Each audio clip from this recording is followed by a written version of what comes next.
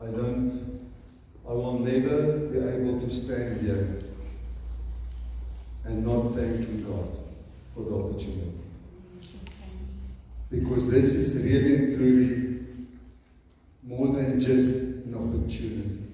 This has been a week and a half that God has been sharing with me. I shared with the Prophet just now, this afternoon while preparing, and I don't want to use the word getting myself ready. I don't want to say that.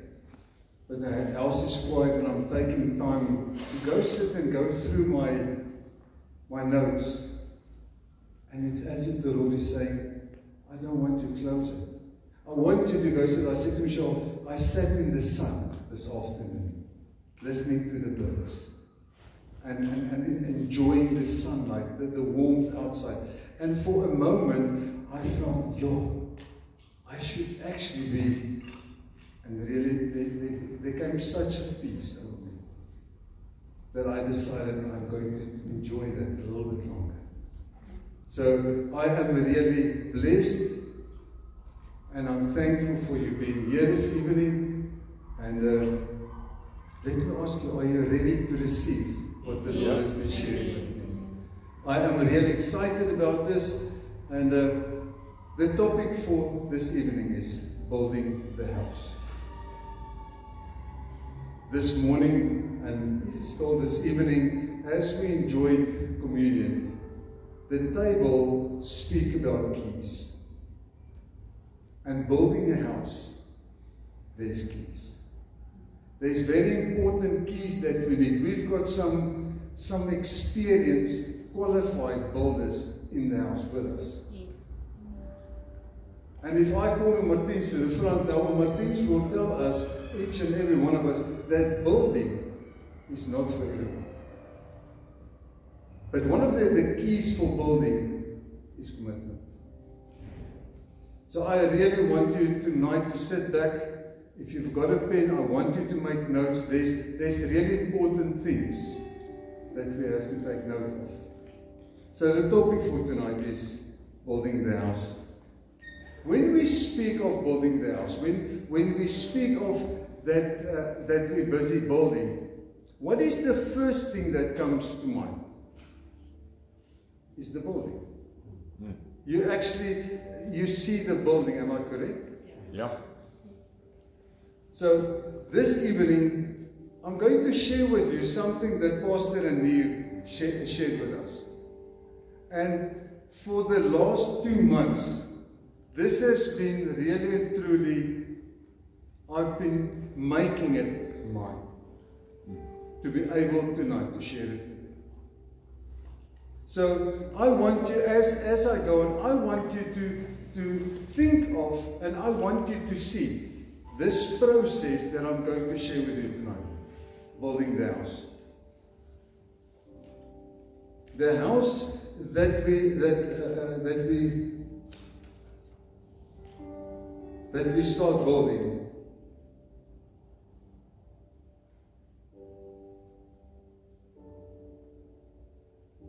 The house that we build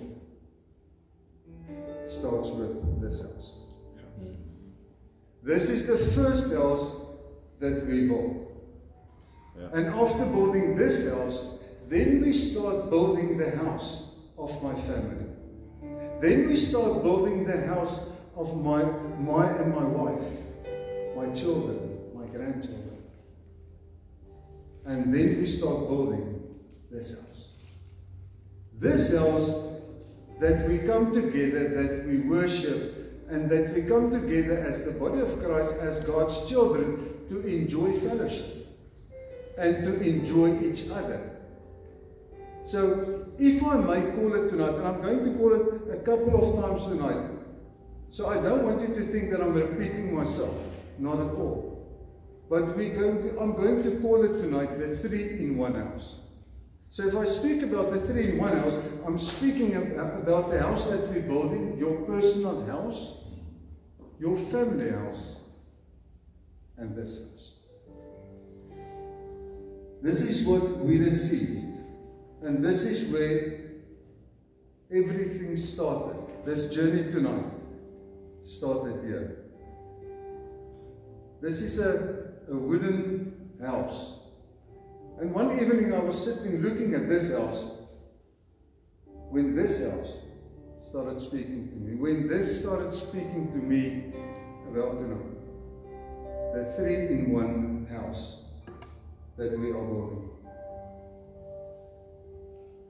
This is a 3-in-1 house where God ought to be, where God wants to dwell in.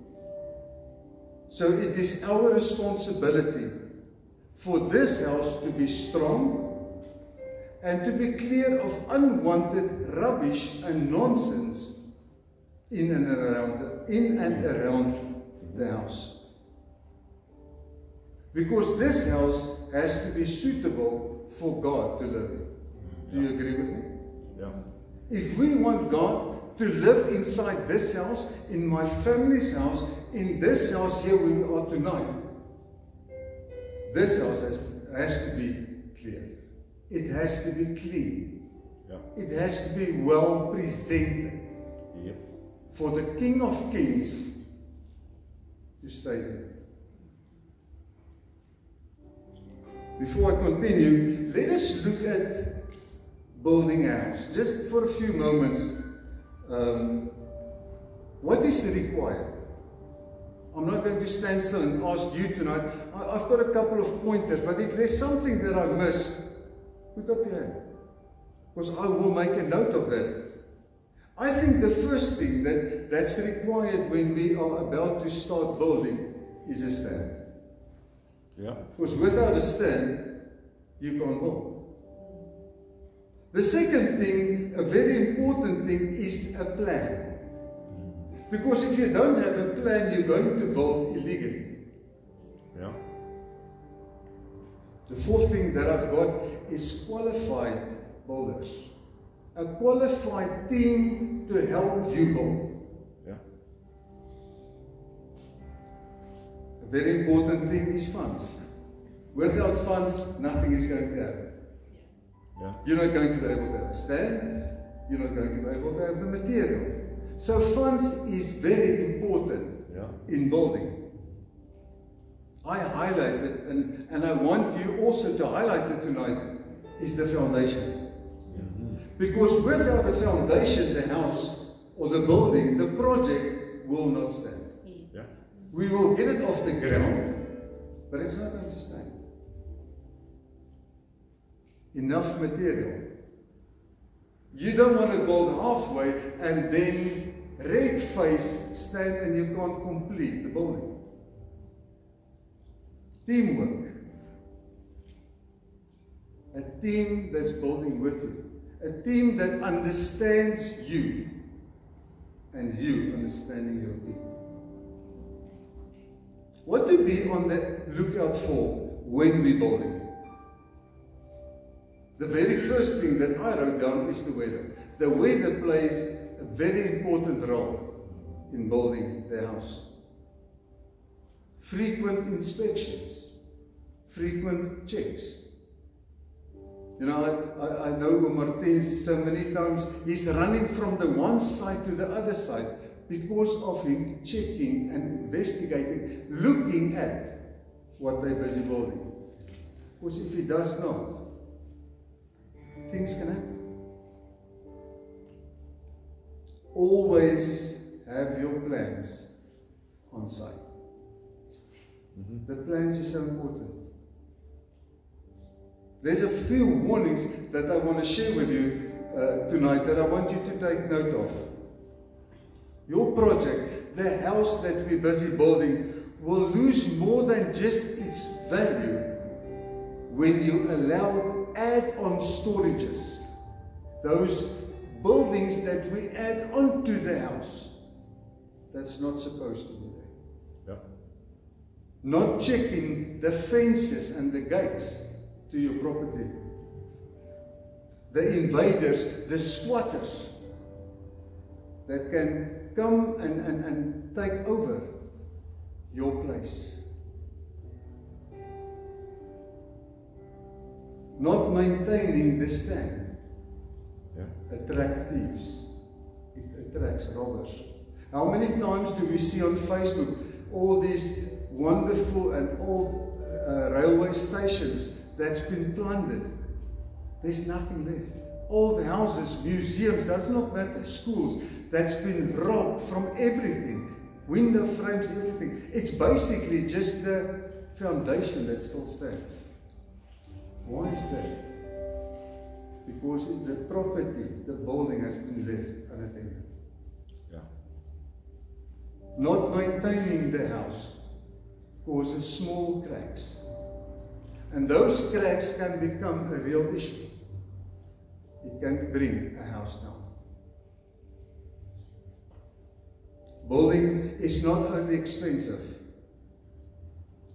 it can become a problem or even problematic when we start taking shortcuts. When we start looking for ideas that is not planned, part of the plan. And when you aren't available in the building process. Yeah. Then the building becomes more than just a problem. It becomes an out of control project. Are you with me? Do you see this house that we're building? This 3-in-1 house? Are you with me? Yes. A question came to me, what do you build on? What is it that you're building your house on?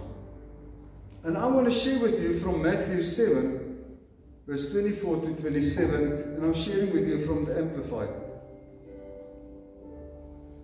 So everyone who hears these words of mine and acts upon them, obeying them, will be like a sensible, a prudent, a practical, a wise man who builds his house upon the rock.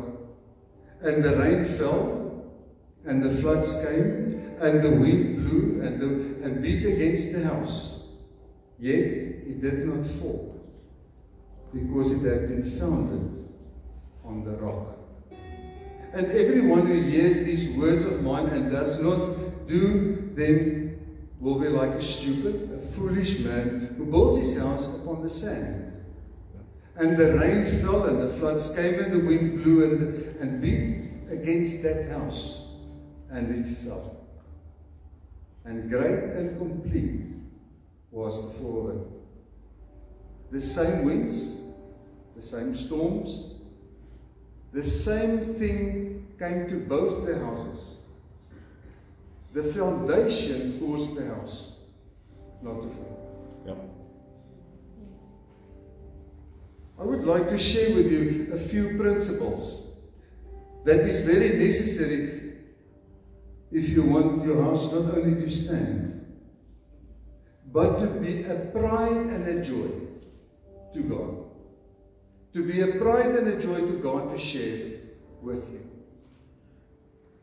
But before I do that, I want you to listen to a statement that Pastor Renier made. And I'm going to share it with you. And if you can, I want you to write it down.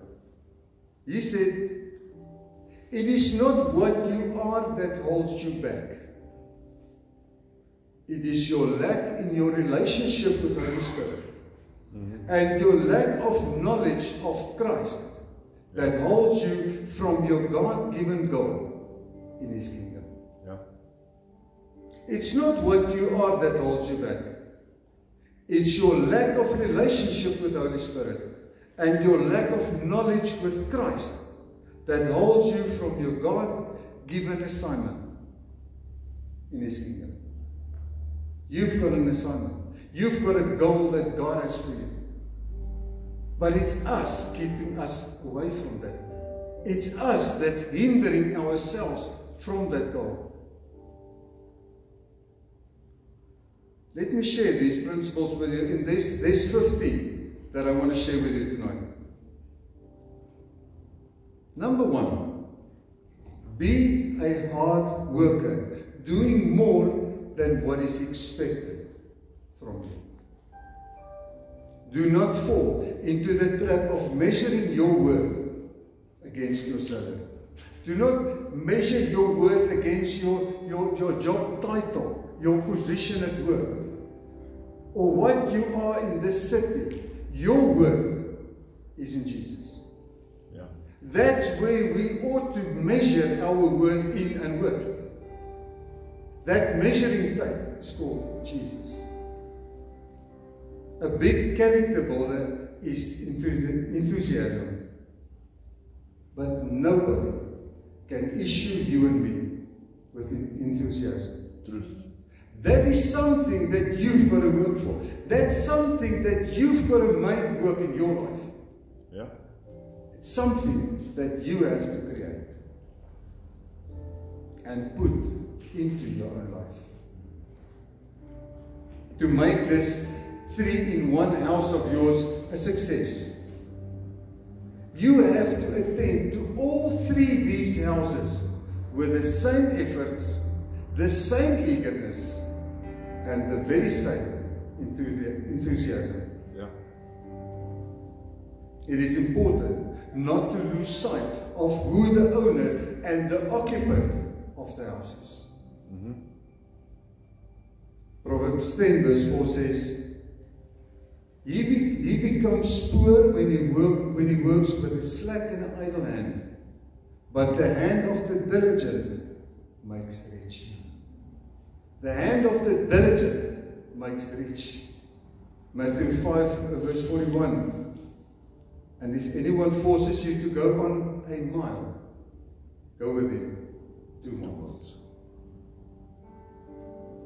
The second point that I want to share with you is believe that you are equipped and just as important and capable to finish this 3-in-1 house of yours.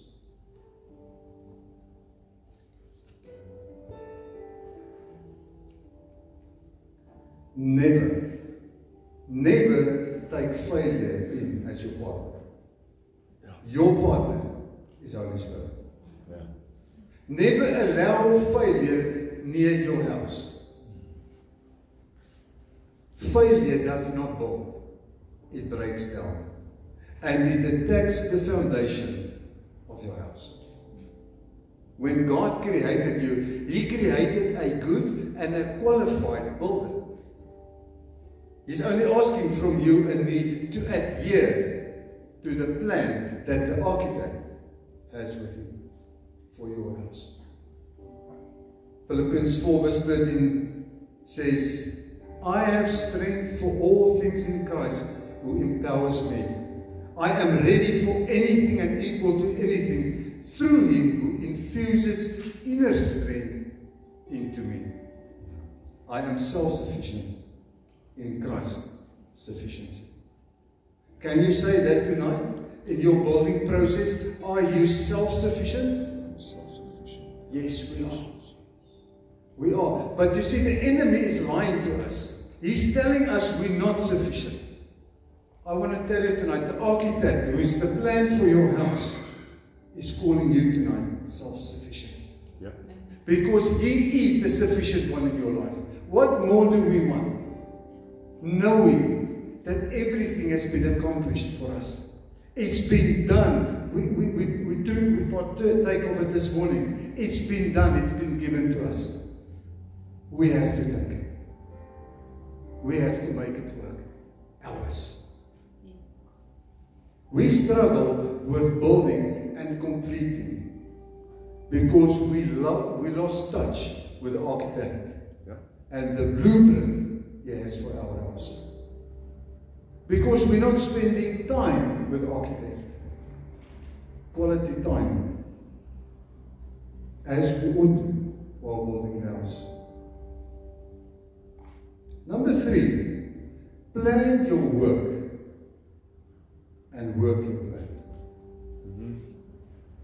When last did you stop to look at the progress?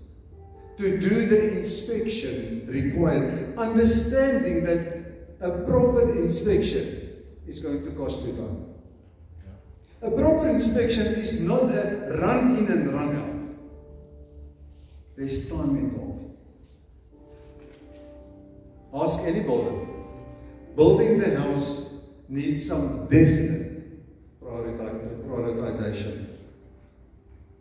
Maybe it's time for some of us to look at this list and to make sure that we are really and truly prioritizing the correct things. Because we all have priorities. But the question mark tonight is it the correct priorities? Are we busy with the correct things in building the house? The most important thing is the plan on which we build. Yeah. The blueprint that God's got. Where's your blueprint? See, this is our blueprint. There was a saying on Facebook a week or so back. I tried to find it, I couldn't. But it said something about when a person's Bible is falling apart, when it's full of writing and markings, and that Bible, you can see that Bible's falling apart. The owner of that Bible is not following. Yeah. He's standing strong. Because the blueprint, he's gone through it over and over again. He knows the blueprint. What does your blueprint look like? The perfect example is given to us in Nehemiah 4, where we see the builders rebuilding the wall with one hand, having a sword in the other hand.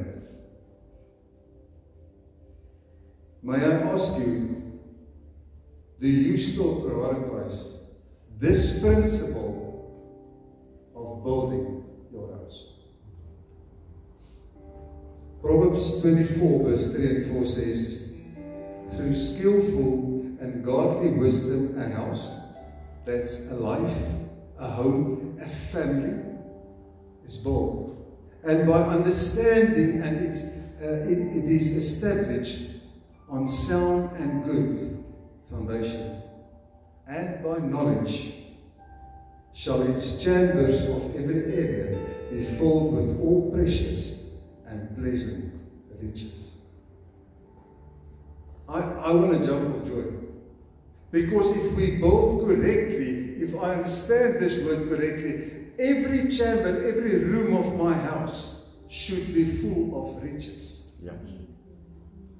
If we build correctly, and if the foundation is good, if you know the architect, and if you work according to the blueprint, Amen. Your house should be full of riches. Number 4, like cement, honesty and integrity are something that we can't build without. True. We cannot. I saw photos of a school that is being built in a rural area without cement.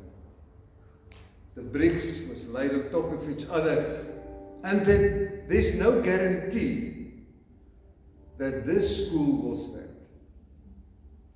But even more important, this building is and can be a life-threatening place for everyone in and around that school. True. Each and every day. The question that came to me, will you trust an unsteady structure? If I come stand with you tonight and I ask you, will you trust this school? What will your answer be?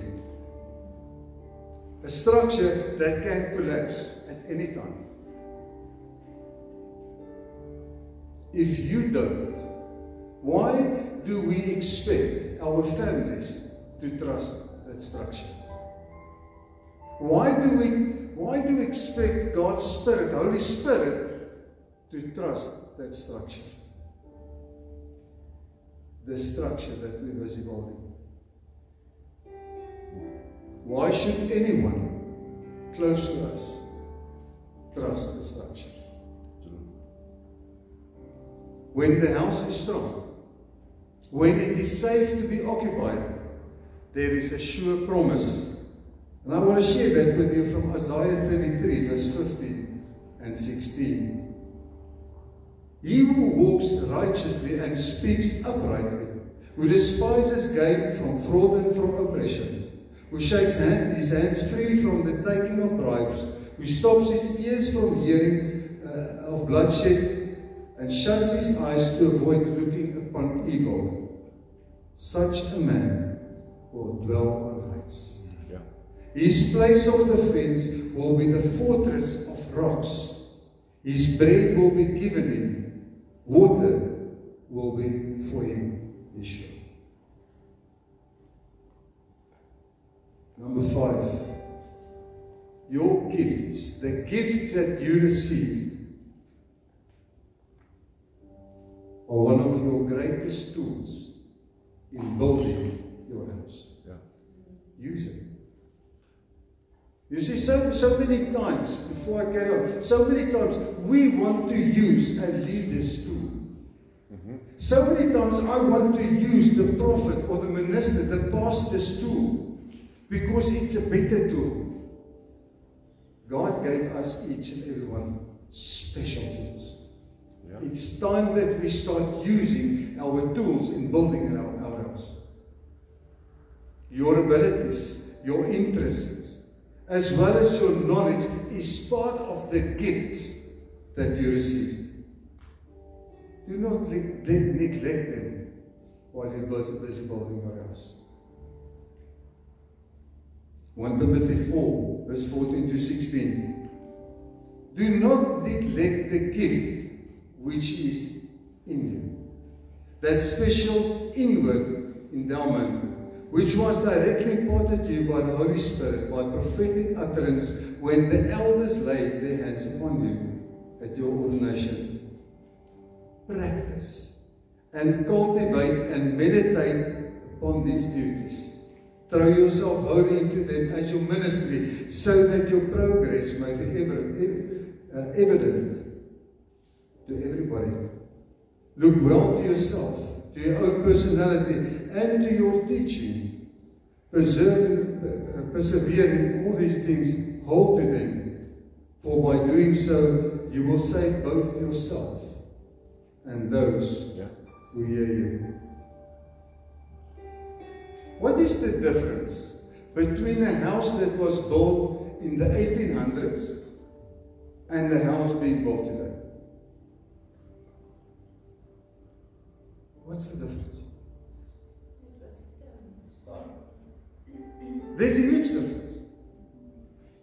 You know, the thing is, today there's some of God's children whose house is still looking exactly the same as in the 1800s. Yeah. This is a modern area. God is a moving God. Yeah. Shouldn't our houses also start looking different than what they used to look 100 years back? Yes. Isn't it time that we start renovating and start making changes in the houses that God has given us? Yeah. Look well to yourself, your house, for then you can build the house of your family. You see, sometimes we want to build. We want to build the family house. We want to build this house. We want to build the neighbor's house. But we're struggling with our own house. Yeah.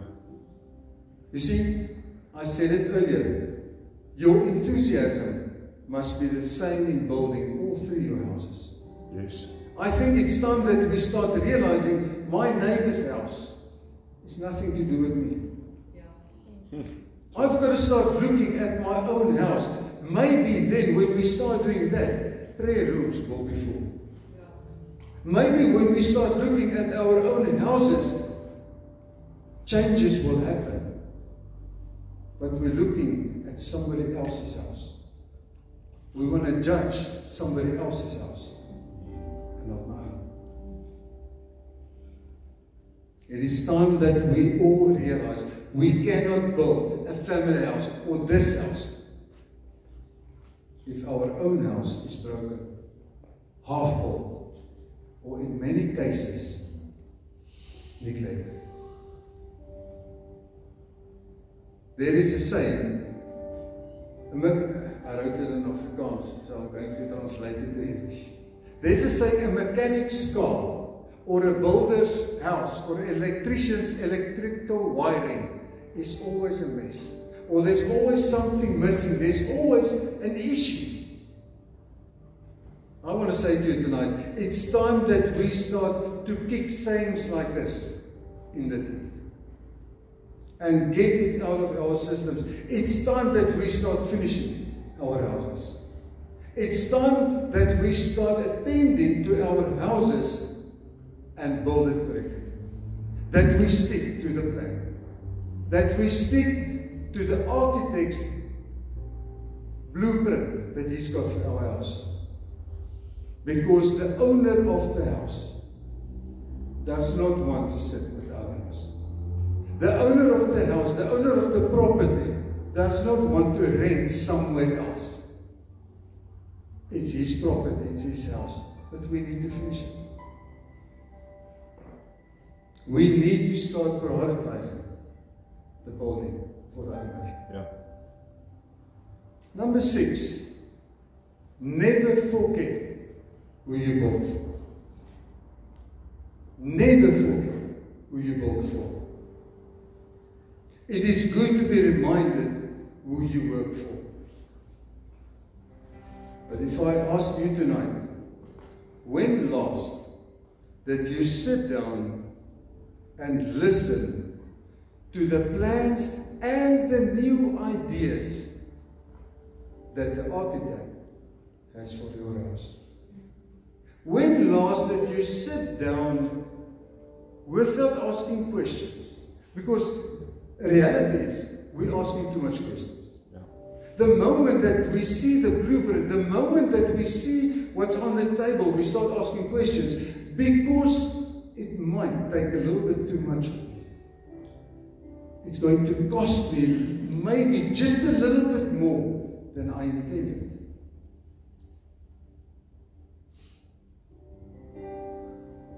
That house from the 1980s and the house for today are different. But if we start listening to the holder, the architect, the one who's got the blueprint with it, we start listening to him and spend time with him around the table, he will show us where we have to make some changes to make the house look pretty again. Yeah. To make the house more, and I don't want to say likable to the people, likable to the owner. But it is good that the house is also likable for the neighbors. Yeah.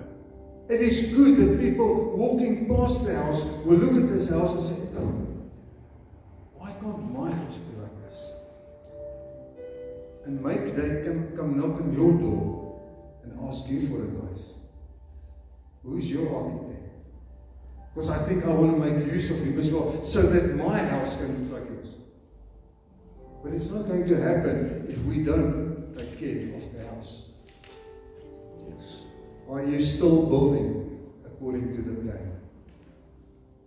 Or are we allowing shortcuts and other things that's going to cost us time, energy, and yes, even money? Proverbs 3 verse 5 to 8 says, lean on, trust in, and be confident in the Lord with all your heart and mind, and do not rely on your own insight or understanding. In all your ways, know, recognize, and acknowledge Him, and He will direct and make straight and plain your paths. Be not wise in your own eyes. Reverently fear and worship the Lord, and turn it entirely away from evil. It shall be health to the nerves and sinus, and marrow and moistly to your bones. Wow. Is that not a promise? If we start adhering to the architect. Ephesians 6 verse 6 and 7 says, not in the way of the eye service, as if they were watching you, and only to please men, but as servants of Christ, doing the will of God heartedly and with your whole soul, rendering service readily with good will, as to the Lord, and not to men. Yeah. this house that we're busy building.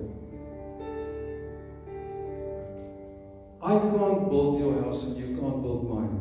True. But we have to build like we are building for God only. Nobody else. Nobody else. God will not point fingers at us and show us. God will say, well done, my son and my daughter, for continuing building the house and getting the house ready and steady and strong. Don't let people will always disappoint us. People will also always look at us differently. People will always have a remark about your house. Whose remark? Whose point is more important about your house? People's or God's?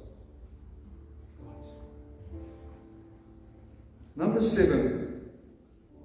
Being capable in building is important. I really want to say to you tonight, being capable is important in your building process. Yeah. Know who you are. Know who you are and explore your capabilities. You see, if we're not going to explore, it's not going to be a wow place. If we're not going to explore, we're not going to see what God has new for us, for our house.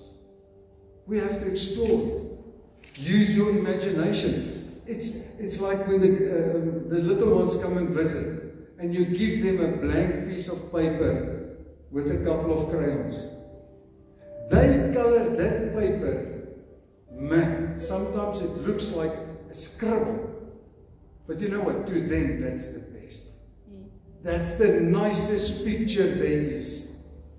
And there, me and Michelle, when they come and visit, and those pictures on up against the wall where they put them, they ask, where's our picture? The one that I colored in.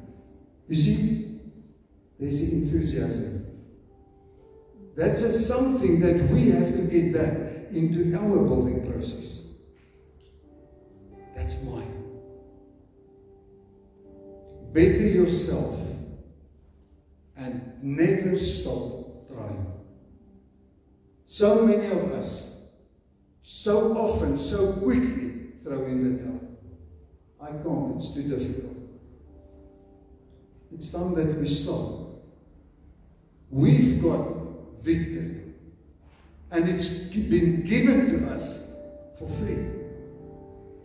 We don't deserve it, but we received it because of God's grace. So let's start using that in our building.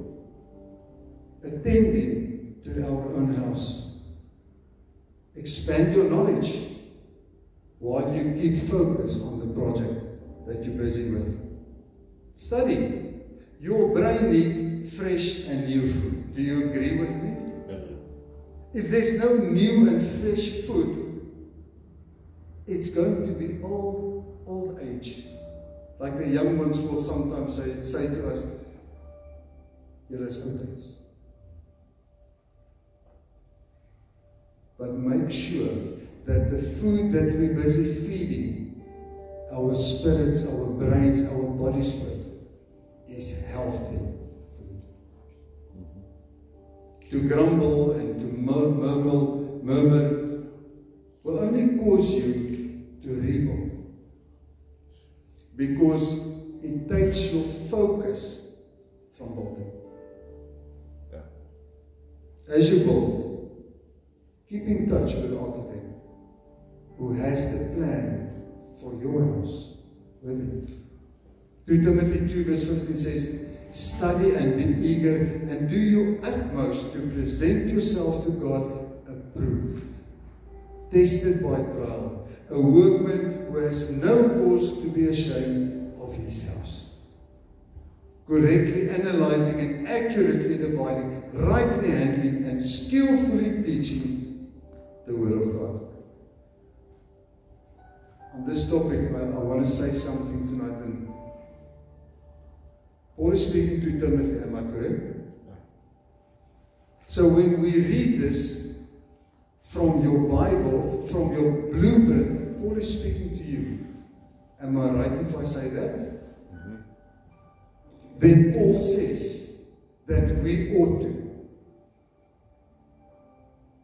skillfully, rightly and skillfully, be able to teach the Word of God. Pastor Neer highlighted the standard that you set for your house.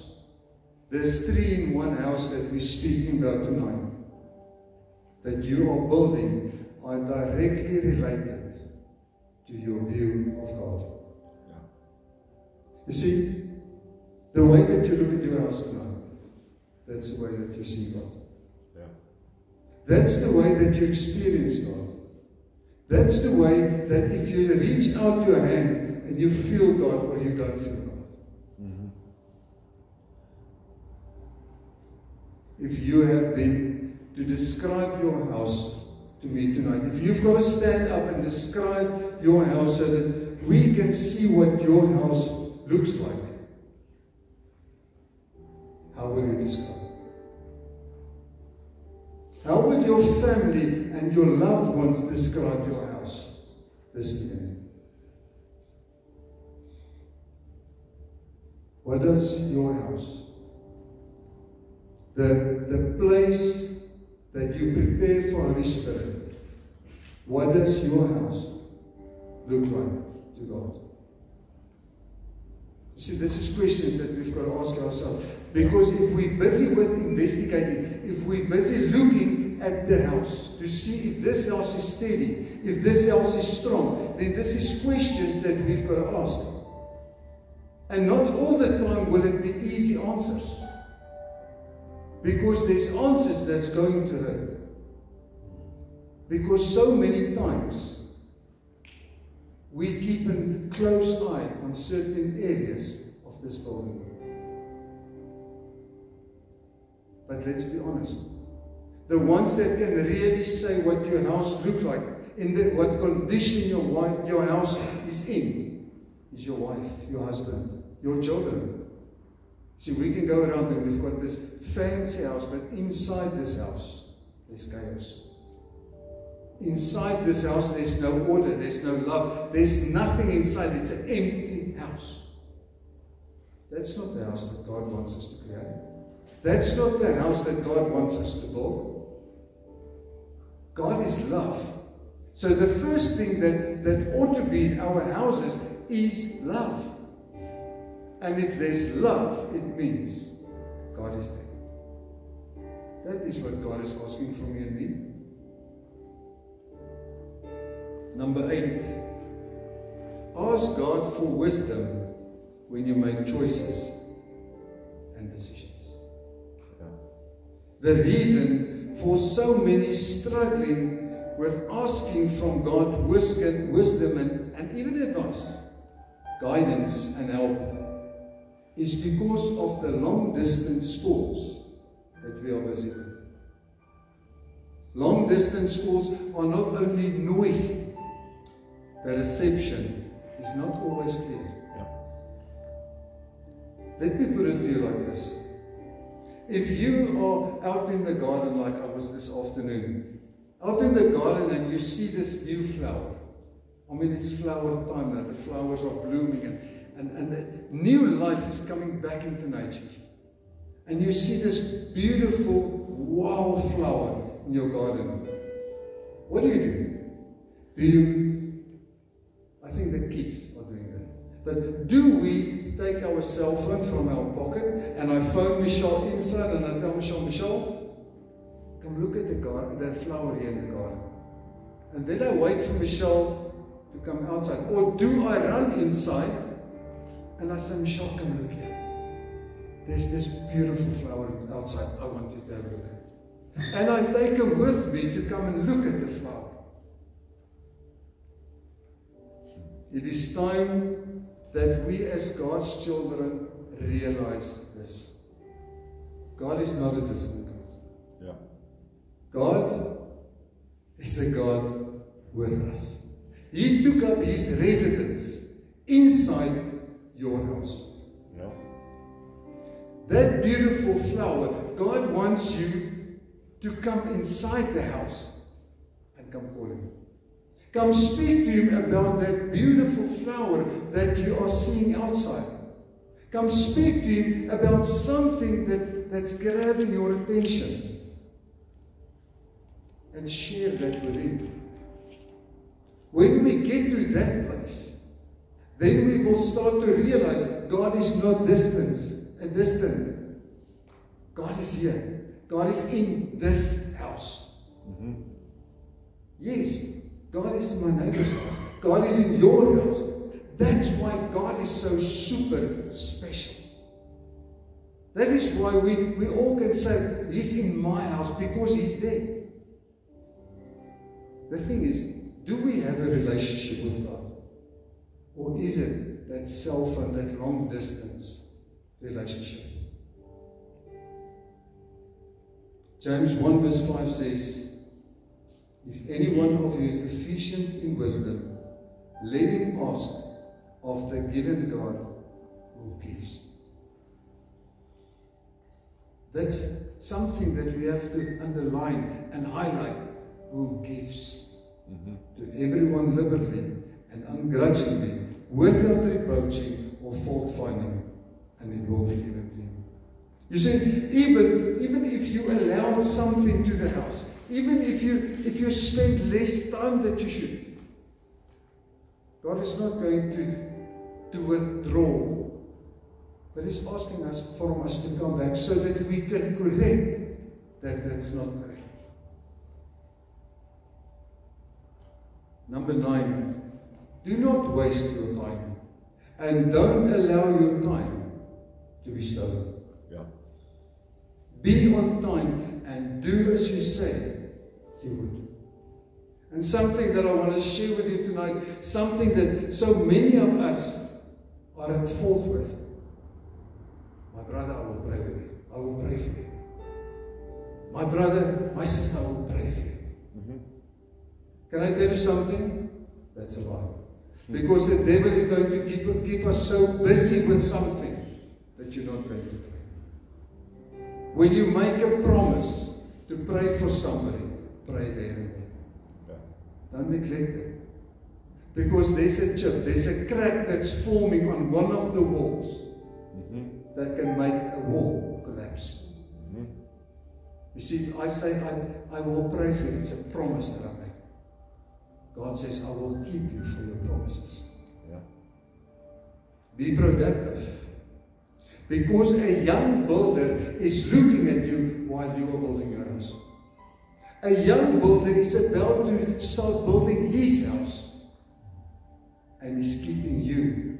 The way that you build, he's keeping that in his eye. True. So he's looking at somebody, he's looking at you, and his house will most definitely almost look like that. Yeah. Is it not time that we start looking at how my house looks like, so that my children's house one day, my son's house one day, will be a strong house? That the foundation that my son's house is built on will be a strong foundation. Yeah. Isn't that what we should start giving to the young ones, to the youth, to the young adults? Instead of showing them slack hands. Isn't it time that we start building again with one hand and a sword in the other hand? Because there's people watching us. Yeah. We all need an off day. Plan it. Because we can even waste quality time on an off day. Ephesians 5 verse 15 and 16 says, look carefully then how you walk, how you build your house. Live purposefully and worthily and accurately, not as the unwise and the witless, but as wise, sensible, intelligent people, making the very most of the time, buying up each and every opportunity, because the days are evil. Ephesians 6 verse 5 and 6 says, servants, Be obedient to those who are your physical masters, having respect for them and eager concern to please them in singleness of motive and with all your heart, as service to Christ himself, not in the way of eye service as they were watching you, not only to please men, but as servants of Christ, doing the will of God heartedly and with your whole soul, building the house for God wholeheartedly and with your whole soul. That's what tonight is about. That we realize that this building is for God. My attitude, my everything that I'm building with should be, I'm building for God. Yeah. Because He's the occupant. He's the owner. And He wants to have communion with you. I want to ask you, if we've got to meet somewhere for communion, I invite each and every one of you for communion in this place that's falling apart. Are we going to enjoy it? No. But if we come to a place like we're sitting here tonight, beautiful music, it's a calm, it's a communion table, we're going to enjoy it. Am I correct? Yep. Why do we want God to have it any other way? Why can't we allow God to also have this beautiful, quiet place, neat place, well-built, strong place, full, without any of this add-ons and nonsense that we find in so many houses, for Him to enjoy with us? I think the important thing is that we realize God wants to enjoy it with you as much as He wants you to enjoy it with Him. Number 10, develop a strong and a steadfast character. A strong character is the best ingredient for building a strong and a reliable house. Yeah. And if I speak about a strong character, I'm speaking of a Christ-like character. Cultivate the quality of discipline, determination, integrity, sincerity, honesty, faith, patience, and courage in your character. Caring is important. That is, to care for your house, your family house, as well as this house that we gather in as believers. Number 11, tame your tongue. Refrain from all gossip. Be careful of the critic that you give, and do not judge. On this point, let me share with you what is God's view on this. And I'm going to share with you from James 3, verse 8 to 10. But the human tongue can be tamed by no man. It is a restless, an undisciplined evil, full of deadly poison. With it we bless the Lord and the Father, and with it we curse men who were made in God's likeness. Out of the same mouth comes forth blessings and cursing. These things, my brethren, ought not to be so. One of my spiritual fathers, Peter, we call him BD, Big Daddy, he had a saying, and I'm sure that saying is still today. From the same water well, there's not a valve there at the bottom somewhere that we open and close for fresh water to come out and stinking, rotten water to come out. From that fountain can come one source of water. What water is coming from your fountain? What water do you allow coming from your fountain? You see, most of the times, that pleasant water is in good times. But when we come to desert times, what water do you allow coming from that water well? Ephesians 4, verse 29. Let no foul or polluting language, nor evil word or unwholesome or worthless talk ever come out of your mouth, but only such speech as is good and beneficial to the spiritual progress of others, as is fitting to the need and the occasion, that it may be a blessing and give grace, God's favor, to those who hear it. Did you hear what I just read?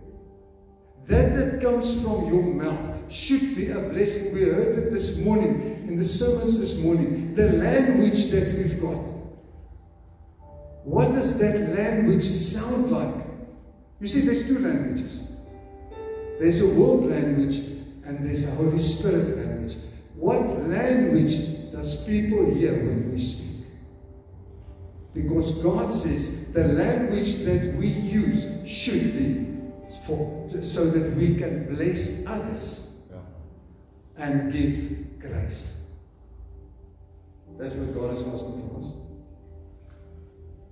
Proverbs 21 verse 23. He who guards his mouth and his tongue keeps himself from trouble. Ouch. At work, you see, in church is different. In church is different. We don't have to worry too much about the language.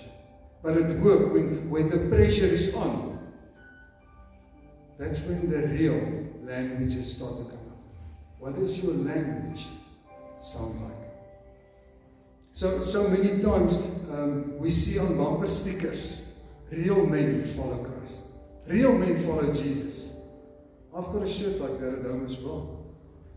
And it's awesome. But if you go sit with somebody and you hear, but that's not the language.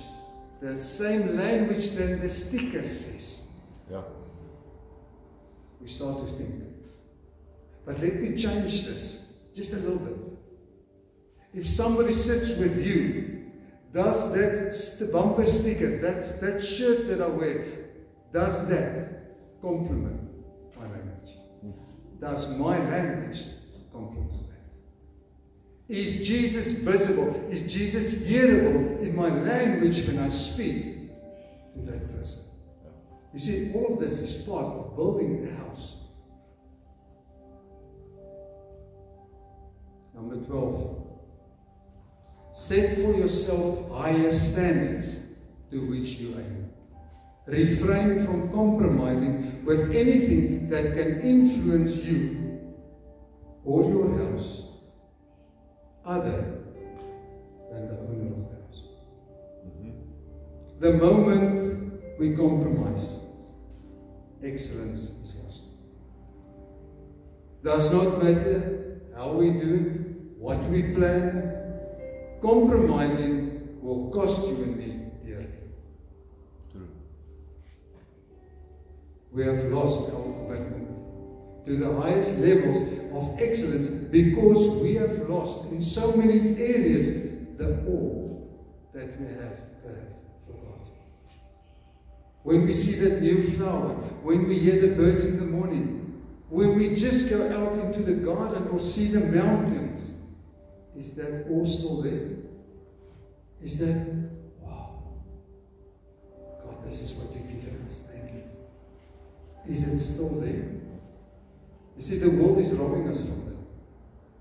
But it's time that we start getting that back into our lives. To have a successful house. To have a successful family. To have a successful house here. We have to have God's awe back in our lives. Yeah. Definitely. 100%. Yeah.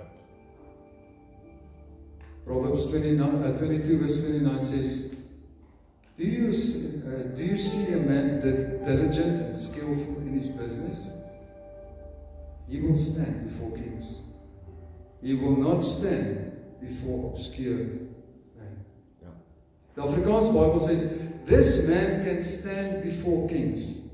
He does not have to stand before ordinary people. That is a man who does not compromise with the world. And a man who does not compromise is not only a good builder. His house is strong. His house is steadfast. And even more important, he has an excellent and a superior spirit. Hy het 'n voortreffelike gees. That's a man that doesn't compromise. Ja. Number 13, take control. Take control of your thoughts, as well as that you ponder on. Get away from the thoughts that encourage worries. The thoughts that encourage fear, anxieties. Because all of these thoughts promote something bigger, something like depression, something like I'm not good enough, something like I can't. A positive mindset, a positive outlook on life is a decision.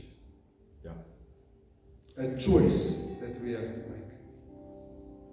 But to be able to do so, it has to become a lifestyle that we live. Philippians 4 verse 8 says, "For the rest, brethren, whatever is true, whatever is worthy of reverence and is honorable and seemly, whatever is just, whatever is pure, whatever is lovely and lovable, whatever is kind and winsome and gracious, if there is any virtue and excellence, if there is anything worthy of praise, think on and weigh and take account on these things. Fix your mind on them." Nobody can tell me what to think. Nobody can tell me what to ponder on. So the question asked is, what do I keep my thoughts busy with? What am I feeding my thoughts? What am I pondering on? We are quick to point the finger.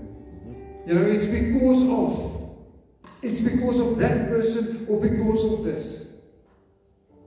I want to say to you tonight, that's what you allow that becomes a breeding place in your garden. What do you allow your thoughts to feed from? You see, good or bad, positive or negative, it will affect your house. Allow me to share something that a dear friend of mine shared with me a while back. God has so many advantages for you and me. Do you believe that? God has advantages for us. And He gave us certain promises about these advantages. When we read the Word of God, when we study His words, when we ponder on His Word, and important, when we do what God's Word is saying we have to do. There are 6 things that He highlighted of getting to these advantages. Listen to the Word of God. You can hear God's Word. Read the Word of God daily. Study the Word of God daily. Be hungry for the Word of God. Memorize the Word of God. Ponder on and overthink the Word of God every moment. Do what the Word says. Apply it in your life, in your house, in this house that we're busy building. You will not see and you will not experience these advantages of God if we only want to ponder on and think of God's Word and be in God's Word on a Sunday. You see, this is a lifestyle. Yeah. To get to these advantages, it's a lifestyle, not a once a week or a once in a blue moon thing that has to happen. True. God is waiting for us. He's waiting for you and me so that He can activate. Or can I rephrase? That you can activate the advantages that He's got for you. Yeah. God's Word is more than just a lifestyle. It is life. True. It is the lamp that you need for building your house. You and me. Number 14, develop the correct friendships as well as relationships. True. Something very important that we neglect. And I'm just as guilty of that. We forget to acknowledge the importance of good and strong and healthy friendships and relationships in our lives. Sometimes the good, the quality friendships we take for granted. And we more sometimes settle into it, especially at the workplace, that we settle into the not so good because, you know, I spend more time at work than what I spend at home. Yeah. And before long, we fall into the trap of becoming part of a friendship or a relationship that you never had to be in. True. It's time that we get awake, that we waken and see what's busy happening around us. Because the house is neglected. Mm-hmm. There's a song that we all sing and we love the song. I am a friend of God. I am a friend of God. I am a friend of God. And He calls me friend. Beautiful, isn't it? Yes. But can we say today, God is my friend.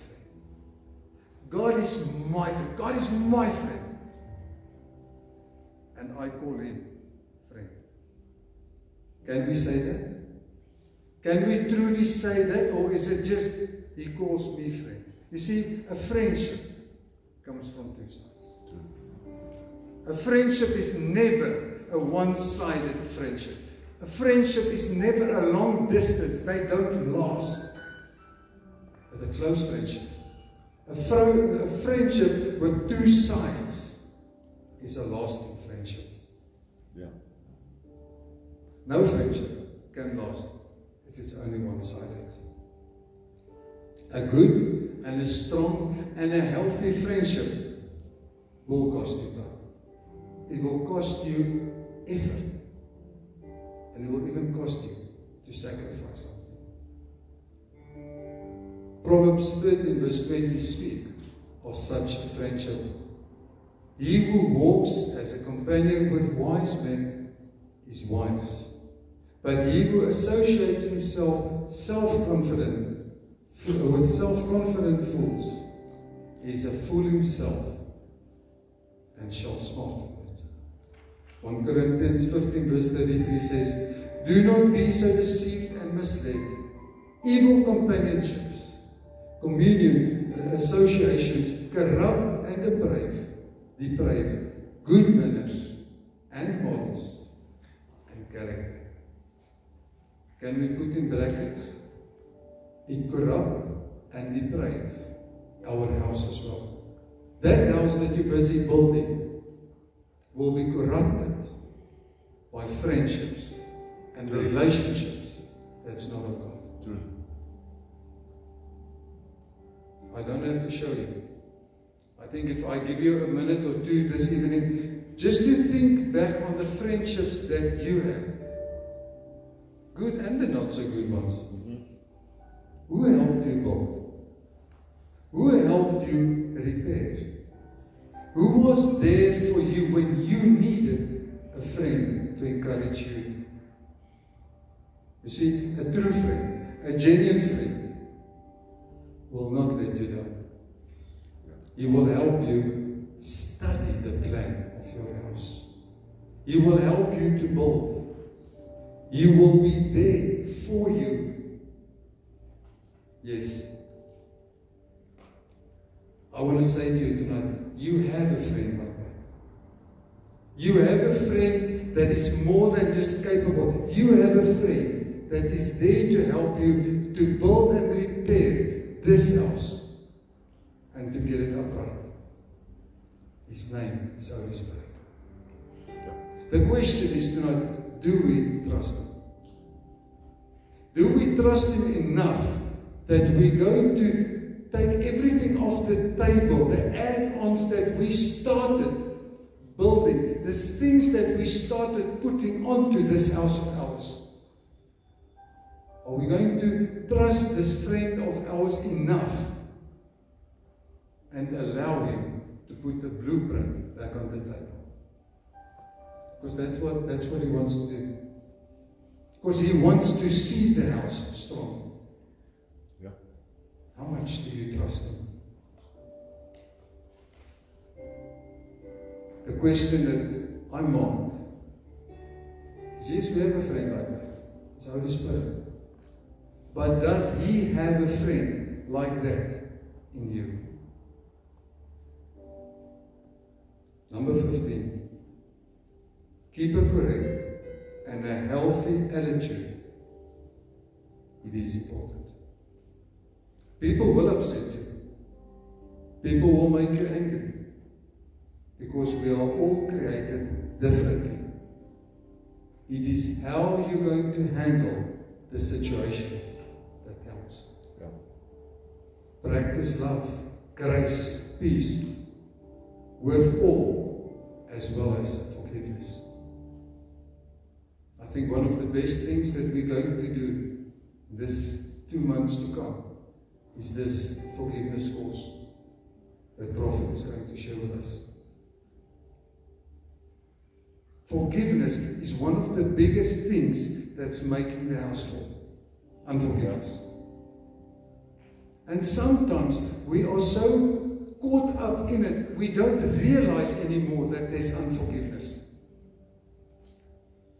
That's why God is giving opportunities like this for us to have, so that we can learn and so that we can correct, so that the building can come back to the place where it should be. Yes. A proper standing building, a pride and a joy to God. Isn't that what you want? Your building to be a pride and a joy to God? I'm sure. Because that's what I want as well. But somewhere, we have to start making changes. Yeah. Somewhere, we have to start doing something about it. And coming next month, the first Wednesday, we've got the opportunity to see how God wants it. How God can help us to change. Yeah. Not practicing this will not only cost you, it will have an effect on your house.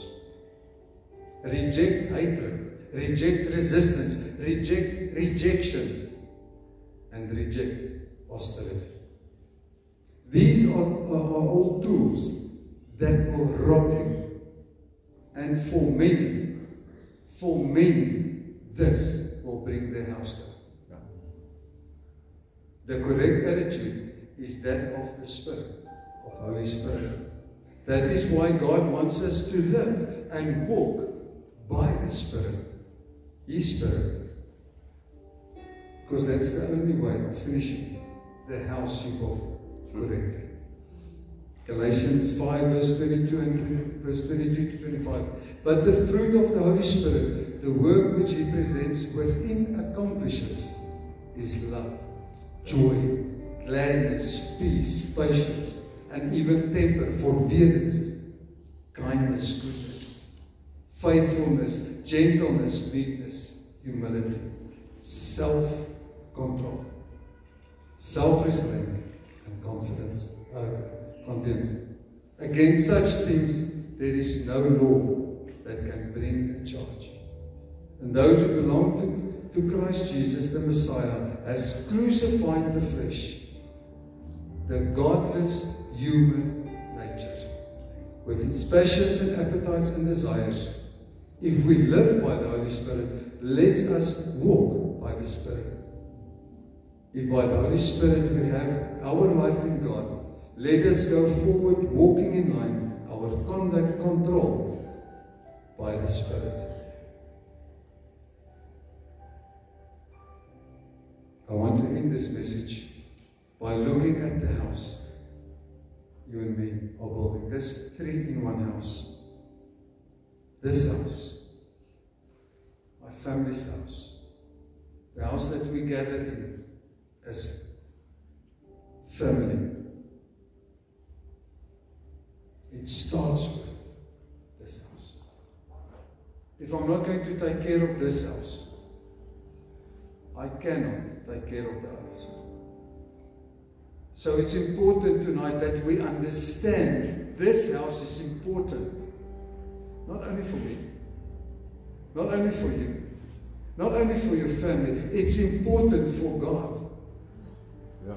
And that is why God wants to share this message tonight with you, so that you understand the importance of your house, and that you will start looking at your house differently.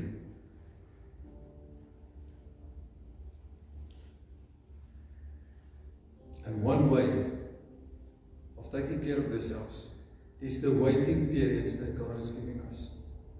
To wait on Him. To wait on Him for His guidance. His perfect guidance. His plan. But you see, if we're not going to wait, somewhere along the line that me and myself and I are going to take up our blueprint again. And we're going to start doing our own thing again. Making our own plans. The add-ons. And the things that should not be there. The things that we can be penalized for when there's inspection coming up. When there's a storm coming. The things that can blow this house down. But if we remain waiting on God, it can't happen. Because God has got a plan in His hands. Building the house, your family house. And it's going to be hard work. Never, nowhere does it say it's going to be an easy ride. But I can say to you tonight that I learned over this last couple of years, it is all worthwhile. Yeah. It is worth it. Not just the reward that awaits you and me when we stand back and we look at this house, but knowing that God approves. I think that is the biggest reward that we will ever have. Is when God says, well done, my son. Well done, my daughter. For a house well built. Yeah, sure. Worthy for the owner to take his rightful place.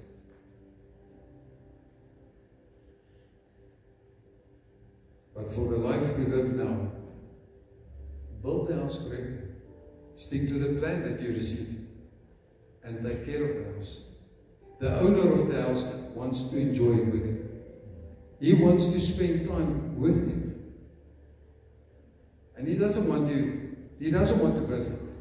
I think the important thing is, it's not a bed and breakfast. Yeah. In many cases, a bed even without a breakfast. That's not what God wants. God wants to occupy. And when God occupies, it means every moment of every day He's with you. Does not matter where you go. Whether we leave here tonight when we go to Durban, or whether we leave here tonight when we go home, does not matter where we go. When we get up in the morning, does not matter where we find ourselves. He's there. Yeah. Because He's the occupant of this house. The question that I think we have to ask ourselves, where do we take the occupant sometimes to? In what places does He find Himself inside of us sometimes? Yeah. And when we allow Him to stay, it means He's part of every moment of every day. He sees and He hears every thought that we have, every word that we speak, everything that we do, and even don't do. And God is not at the neighbor's house. He's at your house. Mm-hmm. Seeking for the best. Because He is the best. The King of Kings.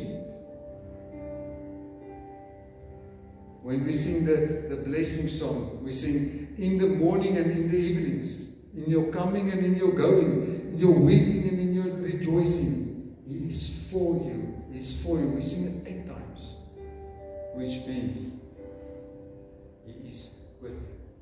Yeah.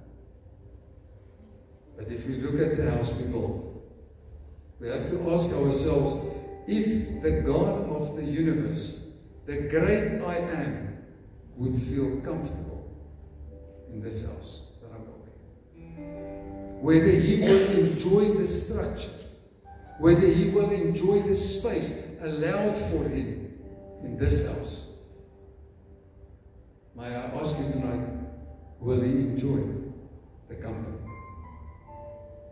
Your house, your family house, this house that we build, that's for God to stay in. God wants a relationship with you and me. He wants a close and a personal walk with you and me. And it starts with Him. It starts within this building and this place that we allow to stay in, your house. You know, it's so easy that we look at the neighbor's house. It's so easy that we look at the pastor's house. It's so easy that we look at the leader's house. I want to say to you tonight, stop that. Look at your own house. Because God is asking from you to build a house good enough, big enough, strong enough for you to stay. Make sure that the building that you're busy building is correct, that it is strong, and that you are building according to the blueprint the architect has for you. My dear friend and brother, if I can call him that, I asked him permission as he walked in tonight. And I want to share something with you that he shared with us on Wednesday evening. Brother Lucky made a comment, and I want to share it with you, and I want to share it with our Facebook viewers. You can build the best and the most expensive house there will ever be. You can put all the money you have, you can put every moment that you have into that building, into that house. You can make use of the best security that is available. Sweat, hard work, tears, and much more can go into this house of yours. But, if the foundation of your house, your family house, this house is not correct, strong, and well laid, the house is not going to stand. The only foundation that we can trust, the only foundation that we can rely on, the only foundation that we can build on is God's Word. This foundation has been there from the very beginning, and that very same foundation is still being built on today. You can trust it. You can rely that this foundation will not fail you. This foundation has a name. This foundation is called the Rock. This foundation is called Jesus Christ. Yeah. It is the foundation that God gave you and me to build on. Whatever we build, and that is not on the blueprint, that is not on this foundation, you can hear my words tonight. It will not stand. It will not last.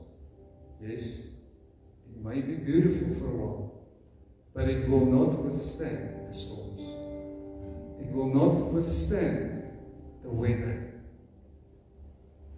Does not matter what you do or what you plan. It will not stand the inspection when the time arrives or the storms comes against it.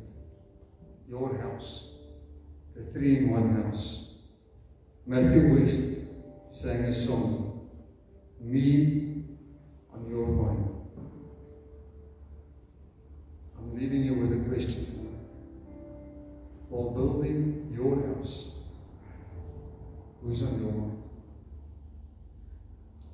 Amen. Father, this evening,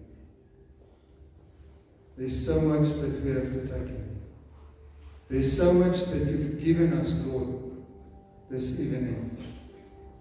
Not just to ponder on, to think about, but Lord, that we must go back and go inspect. To have an inspection list on the building, the process of the building, that the property that we're busy with. And Lord, that we will make sure that we're busy building on the right foundation. So many of us, Lord, has been tempted by so many things, and we started losing focus on this building process. And Father, I know that unforgiveness is such a big problem in our lives today. And it begins with forgiving myself. It begins, Lord, by forgiving you, because we've been questioning you for so many reasons and so many times with why. Father, help us that we can correct the house, so that the place that we have for you inside of us will be sufficient. That it will be clear of all the rubble and all the nonsense that we've gathered. And that you will have the rightful place inside of us. Father, I thank you for the word this evening. And I thank you that those that listen to this, Lord, this evening, have some food to think about. And that we will and we can make sure that the houses are ready. I praise you this evening, Father, and I can only do it